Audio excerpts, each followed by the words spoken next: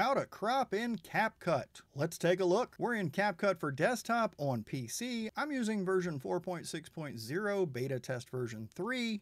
But cropping in CapCut has not changed in quite a few different version releases, so as long as you're not way behind in updates, this should all be the same. We're going to work with this clip right here, which is just a screenshot of my website, and the premise we're going with here is that I want to talk about this article in a video, but as the screenshot stands, well, one, it doesn't fill the screen vertically, and it also, I don't really need this other stuff over on the right. I don't need the background, and I need this to be a little bit bigger so we can see it. Those would all be great reasons to crop this image, scale it up a little bit, maybe put a background behind it, or make it cover the whole width of the screen. So we've got the clip selected, and I know it's selected because I have this white border around it, whereas the other clips that aren't selected don't. And if I can see this frame with these little grab handles on the corners, I know I've got the thing selected. With it selected, I'll come right here to this little button that says resize. It's just above the timeline in this row of buttons on the left. It's the very last one.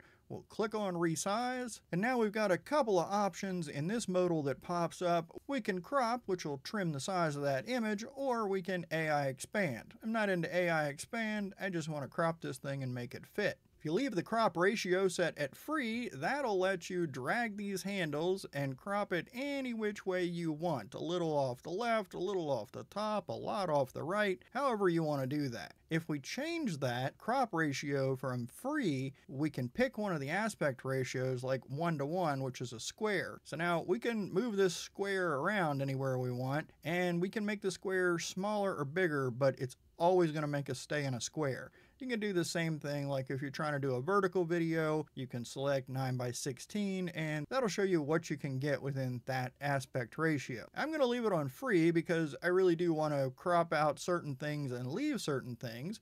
Then on this left side, we're just going to drag this handle in. What I don't like about this in CapCut is that it's one size. I can't zoom it in and see what I'm cropping up close.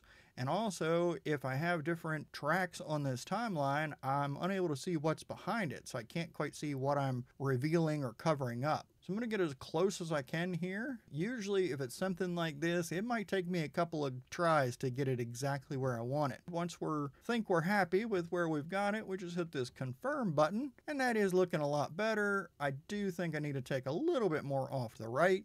So I just come back in, hit that resize button again, and I bring the right in just a hair. The way I do it, I usually end up taking off not enough, then too much. So we'll hit confirm. We still didn't get quite all of it. Third time's a charm. I'm pretty happy with that. And now I can either throw a background behind this so that it looks snazzy, or more importantly, what I wanted to do was have this be quite a bit bigger so that it's easier to read when I put it on screen. So now, other than just being a little fuzzy from the resolution of the original image, it's much easier to read and it doesn't have all those other distractions around it. And that's how you crop in CapCut for desktop. I hope you found it helpful, and I look forward to seeing you in the next video.